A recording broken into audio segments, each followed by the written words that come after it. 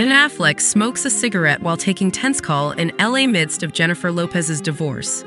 Jennifer Lopez broke her silence to describe the sad and scary end of their marriage earlier this week. And Ben Affleck looked tense in the wake of his ex's comments when he was spotted out in Los Angeles.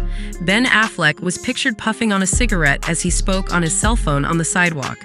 He was seen strolling with his youngest child, son Samuel. Ben feels as if talk of his split from Jennifer will trail him indefinitely.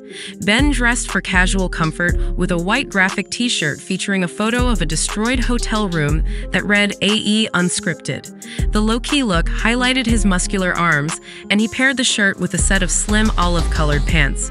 He rocked a cool set of green and brown Nike sneakers, and he sported a thick, extra-dark beard after dyeing it last week. Samuel hung close to his father and wore a black t-shirt with relaxed fit acid wash jeans and olive and white Nikes. Even when he was walking with his son, Ben still looked stone-faced as he spoke on the phone. Their father-son bonding time happened the same day. Reported that Ben feels as if he can't escape talk of his failed marriage to Jennifer. Ben knows that she will talk about the breakup forever. He would love for her not to talk about it, but he feels she will always speak out. He didn't get a heads up that she was going to talk about their relationship, but he assumed that it would eventually happen. They continued, "It is a part of his life just as much as anything else. He's never going to get away from it. People deal with loss and breakup in their own way, and this is what Jen had to do, and Ben has to accept it.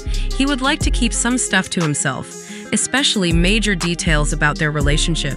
Jennifer Lopez's filed for divorce from Affleck on August 20th, following months of reports that their second shot at love had failed 20 years after their first breakup.